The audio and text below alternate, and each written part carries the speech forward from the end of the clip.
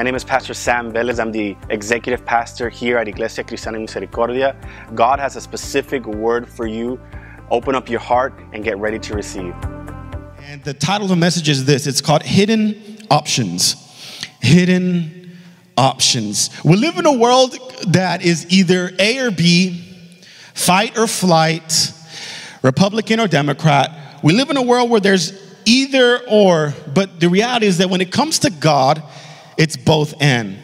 Because the Bible says that God is the lion and the lamb. God is just, and he also extends grace. And when it comes to God, we have to understand that A or B options are not the only options. That God always gives us options. The reality is that we have to look for it. We have to open our eyes to it. We have to be creative about it. A hidden option is us being creative about the solution of whatever we are facing, of whatever we are going through. They are hidden options. Some of you are going to remember this story, but some of you might not know this illustration. The story of a man that was drowning. And when the man was drowning, there was a boat there, and the people on the boat were trying to give him a lifesaver or something to help him come to the boat. But he said, no, God's going to save me. So he stays in the water. A helicopter comes, and they're trying to get him to get on the helicopter. And he says, no, God will save me. So the man dies, and when he gets to heaven, he tells God, God, why didn't you save me? And God's like, I tried to. I gave you options. You had the help. You were praying. You knew that you needed God to help you. And I sent the help, but you ignored it. And it's funny because it's a funny story, but the reality is that many times God gives us options that we're not seeing or we are just not paying attention to. Many times God is opening doors. Many times God is giving us choices, and you're not going to lose with either choice, but we stress ourselves out. We get anxiety. We get fearful because we're afraid that what if we make the wrong decision? God, what if I do this and it turns out bad? And we start arguing within ourselves, and we start dealing with all of these things, and before we know it, we drown.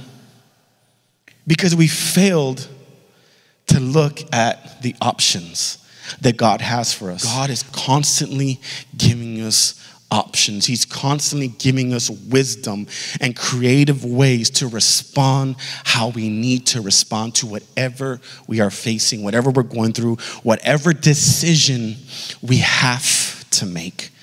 So if you have your Bibles, I want to use this passage. It's a famous passage, but if you don't know it, I'll help you. It's in Judges chapter 7. We're going to be in verses 1 through 22, but I'm going to stop at 15 for a moment just to give, it's a long passage, so I want to give context to it. But it's Judges chapter 7. And it says this. It says, early in the morning, Jerubbaal, that is Gideon, and all his men camped at the spring of Harod. The camp of Midian was north of them in the valley near the hill of Moreh. The Lord said to Gideon, you have too many men. I cannot deliver Midian into their hands, or Israel would boast against me. My own strength has saved me. Now announce to the army, anyone who trembles with fear may turn back and leave Mount Gilead. So 22,000 men left, while 10,000 remained. But the Lord said to Gideon, there are still too many men. Take them down to the water, and I will thin them out for you there. If I say this one shall go with you, he shall go. But if I say this one shall not go with you, he shall not go. So Gideon took the men down to the water. There the Lord told him, separate those who lap the water with their tongues as a dog laps from those who kneel down to drink. 300 of them drank from cupped hands, lapping like dogs. All the rest got down on their knees to drink. The Lord said to Gideon, with 300 men that lapped, I will save you and give the Midianites into your hands. Let all the others go home. So Gideon sent the rest of the Israelites home, but kept the 300 who took over the provisions and trumpets of the others. Now the camp of Midian lay below him in the valley. During that night, the Lord said to Gideon, "Get up, go down against the camp, because I am going to give it into your hands. If you are afraid to attack, go down to the camp with your servant Purah and listen to what they are saying. Afterward, you will be encouraged to attack the camp." So he and Purah and his servant went down to outposts of the camp. The Midianites, the Amalekites, and all the eastern peoples had settled in the valley, thick as locusts. Their camels could no more be counted than the sand on the seashore. Gideon arrived just as a man was telling a friend of his dream. "I had a dream," he was saying. "A round loaf of barley bread came tumbling into the Midianite camp. It struck the tent with such force that the tent overturned and collapsed." His friend responded, "This can be nothing other than the sword of Gideon, son of Joash, the Israelite. God has given the Midianites and the whole camp into his hands." When Gideon heard the dream and his interpretation, he bowed down and worshipped. He returned to the camp of Israel and called out, "Get up, the Lord has given the Midianite camp into your hands." I'm going to stop there for a moment. So if you're not familiar with the story, this man named Gideon, God is calling this man. And this man is the weakest in his clan. And his clan, or his tribe, are the weakest in all Israel. Yet God called him to lead them. And so this is the other part of the story. There's a lot of things that happen to Gideon, but we're in a part where Gideon now is getting ready. He's getting assembled. And God begins to mess with Gideon, if you want to look at it that way. Because if we think about it, if we're going to go to war, the more you have, the merrier. The more chances you have to win. But God begins to cut things down. He begins to cut out men. And more to the point where he is at 300. He was part of the original 300, not the one in Hollywood, all right? He's part of the original 300, all right? And they are in this moment without any other way but trusting God. See, the hidden option was the 300. The hidden option wasn't the thousands of men. The hidden option wasn't him getting with somebody else. The hidden option was actually God taking away from him so that God could be glorified. There was the hidden option. It wasn't more, it was actually less. Ever heard the term, you can do more with less? Or less is more? This is the perfect example that less is more. And so I want to talk about hidden options this morning. If you're taking notes, hidden options require God's perspective. Hidden options require God's perspective. See, our perspective is not the same as God's. And in fact, here's the thing. Impossible situations will always seem impossible until you have God's perspective. All the situations you've ever looked at in your life will always look the same until you have God's perspective.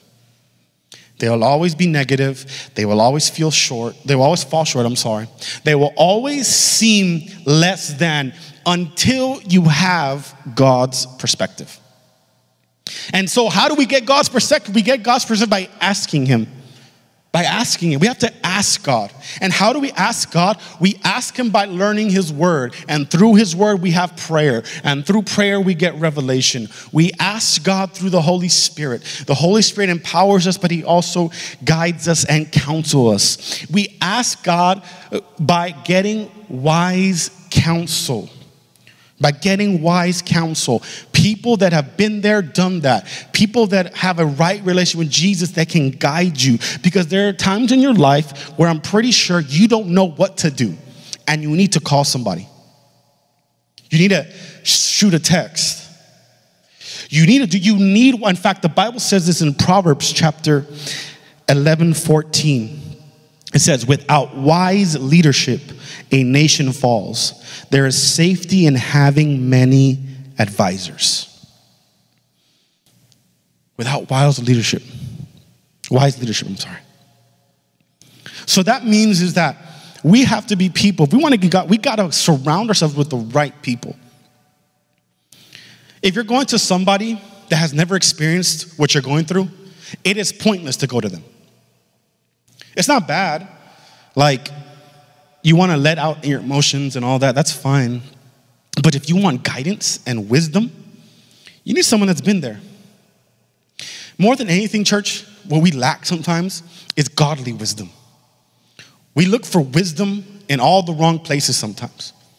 We look for wisdom in people that have no relation with God. They don't care.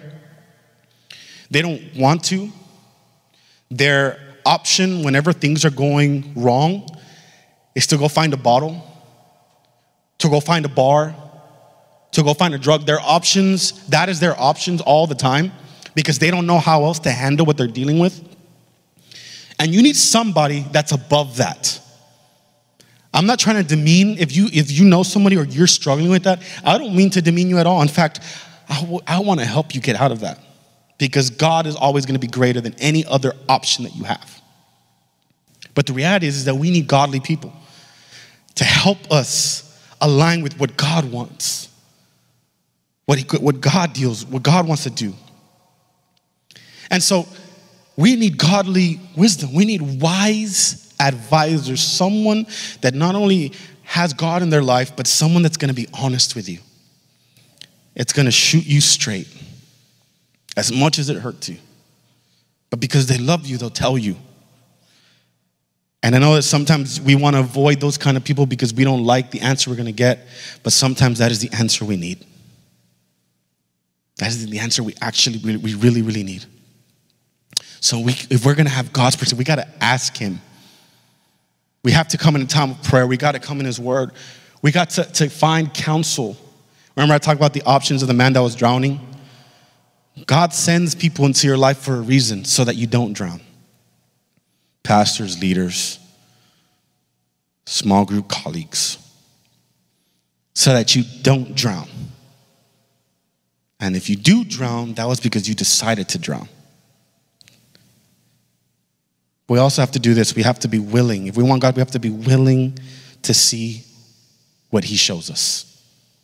We have to be willing to see what he shows us. The sign for Gideon was the 300 men.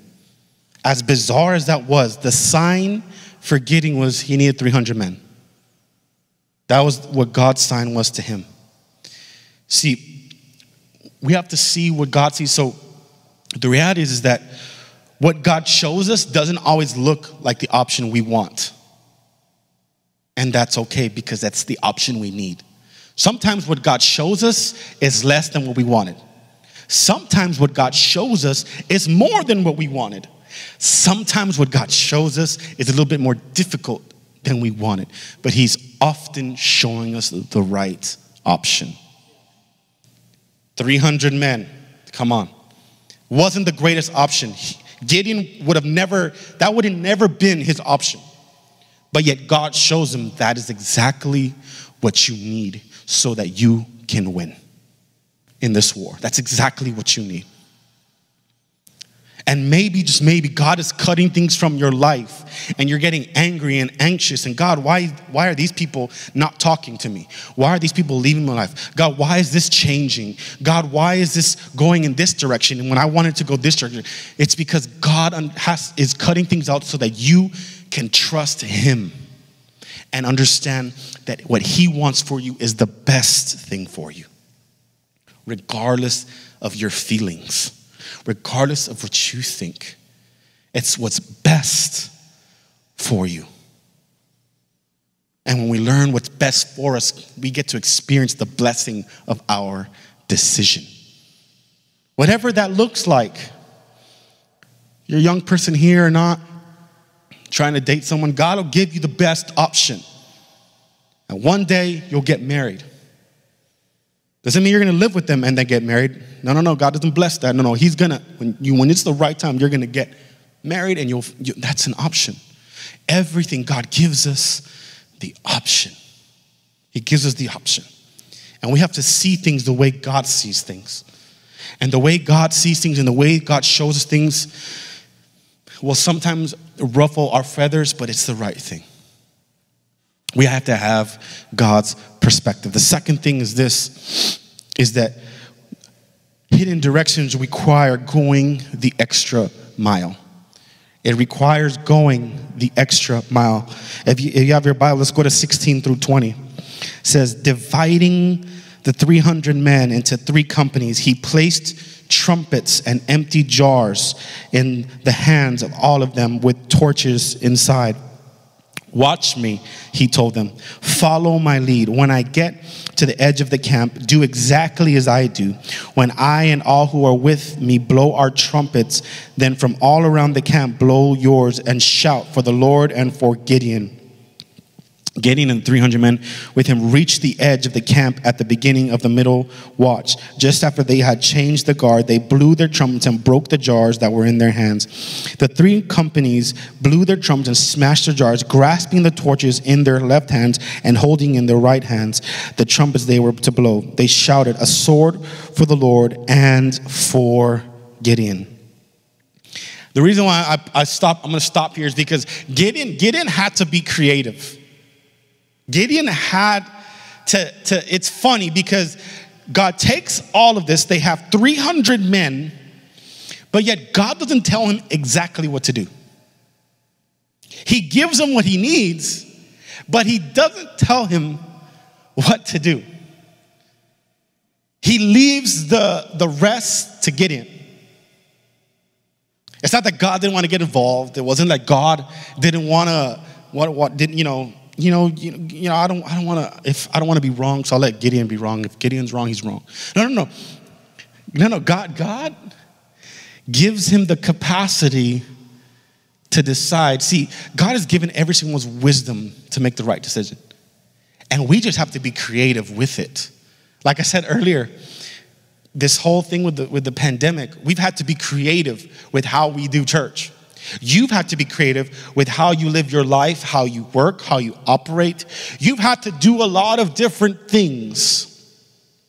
But it requires us going the extra mile. And going the extra mile actually means putting some work to it. It's us having to do things that are uncomfortable. It's us doing the extra things to get to where we need to be. If you want to have, a great, maybe you're in a place and your company or your boss isn't the greatest person in the world, the extra mile for you looks like, doing everything you can so that there could be excellence in your job and that God would lift you up in the right time.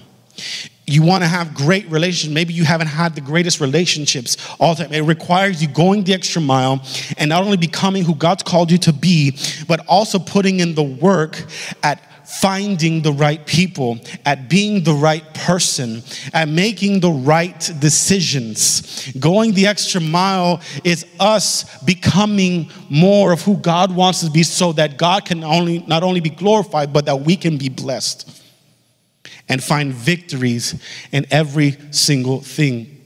Going the extra mile is putting whatever God has placed in our hands to work.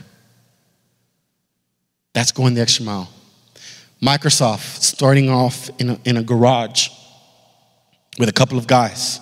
Facebook starting with a bunch of college guys that didn't even finish at Harvard.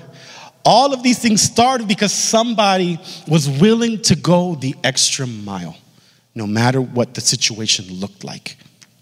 It's going the extra mile. It's putting more effort into whatever God has placed in your life, whether it's your family, whether it's your job, whether it's wherever, whatever it is, it's going the extra mile and putting work to it. We all use Microsoft at some point, but it was because a few guys in a garage made a decision like, hey, let's try this out. And try, work, build. And now we have like this billionaire man. Apple, things that we like now that we get to enjoy, started with somebody in a garage. Started with someone having to put the extra work. You want to have a big business, music and all these things. It started with someone putting in the work when no one else was there.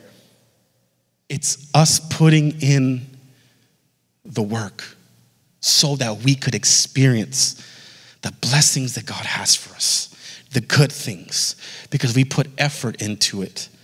We sacrificed desires and stuff so that we could have common ground, even if it's inconvenient. See, here's the thing. God is not looking for passive people. If love can go the extra mile, so can we. Can go the extra mile. And whatever it is that we feel like we're lacking in, God wants us to go the extra mile in it. God wants us to put in the work for it so that it can blossom into something amazing. So that 10 years from now, you can look back and say, God, I thank you that I was faithful to you during this time. And I went the extra mile. And now I get to reap the benefits of all of these things. Parents, the reason why you are blessed with the family that you have, it was the work that you put in that now you reap the benefits of having a healthy family. A family that's blessed, a family that's doing things that you would have never imagined. It's because you decided a long time ago to go the extra mile for your family. The last thing is this, talking about hidden options, is that your limitations help you find the hidden options. Your limitations help you find the hidden options. We're going to finish the story now in verse 21 and 22. It says, while each man held his position around the camp, all the Midianites ran crying out as they fled. When 300 trumpets sounded, the Lord caused the men throughout the camp to turn on each other with their swords. The army fled to Beth Shetah, and say it wrong, to Ford Zerah, as far as the border of Abel Meloah, near to Bath. The story ends with Gideon didn't even have to do anything. The trumpet, the shouting, the trusting, the 300 men caused these guys to turn on each other. And victory came about that day. From a man that was the weakest in his tribe, from the family that was the weakest in their tribe, from having thousands of men to just 300, to now experiencing the victories. Some of us, we get frustrated by our limitations. Maybe your limitation is a budget, it's resources. Maybe you feel like you are the one that is the limited person. You blame other people, and what if you actually embraced your limitation instead of always complaining about it? We put so much energy sometimes in what we don't have or what we lack because we either compare it to others, or we're just frustrated because we're not seeing anything advance in our lives. And we feel limited. But here's the thing, church. Limitations cannot limit you if you do the work. Limitations that we feel. You might feel limited, but can I tell you something? The tiny budget, the lack of resources, the things that you don't like. What if all those things that you feel are limiting your life are the things that God wants to use for uncommon ways? What if that was it? What if we stopped looking at these things as limitations and actually start looking at them as opportunities? Opportunities. So that God can use it. And God can bless it. The only person that ever stops you is you. No one else has that power unless you give it to them. Unless you allow that voice to dictate. You have to understand, sometimes we are our worst enemies. It's not always the devil, it's us. I know we want to blame the devil all the time, but sometimes it's us. God wants to do things in uncommon ways for your life. And whatever that looks like, it could be, there's so many lists. And the reason why I want to generalize is because whether you're tuning in or you're in this room, every single one of us, we have different things that we're dealing with, different things that we're trying to overcome. So I don't want to leave it to a certain list and limit it to that, because God wants to work with whoever and whatever. God wants to provide in every situation. But we have to understand that those limits allow us to see the options, because now we can take a step back and be like, okay, God, this is all I have, but you're telling me I need to do this, so I'm going to trust you with this. I'm going to work at it. I'm going to go the extra mile. I'm going to see things you do. And then what happens? Expansion happens. Victory happens. Healing happens. Doors open because we decided. Yeah, amen. We decided. Restoration happens in your home. Things change because you decided to use a limitation to man, but God used it as an opportunity, and God expanded it. And you trusted in Him with it. And that's all the story of Gideon was. A limited person in every way, shape, and form. And yet God uses that limited person to lead a nation.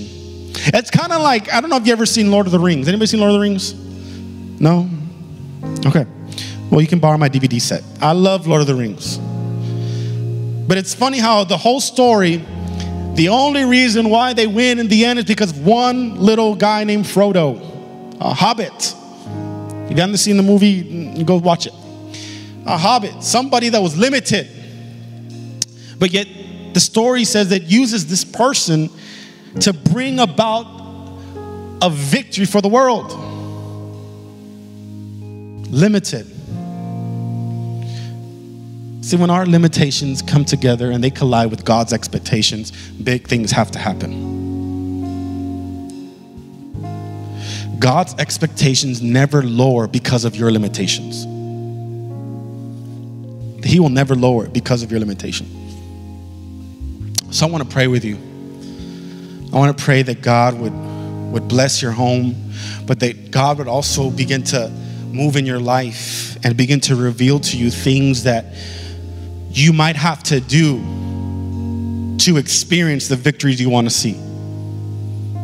Decisions you have to make, things that you have to let go of so that God could be glorified, so that things could change for the better, so that you begin to see the hidden options and not think that it's, this or that there's another option and there's another option. And you know what? It looks like it's just A or B, but God gave me this wisdom, and there's actually a C around the corner.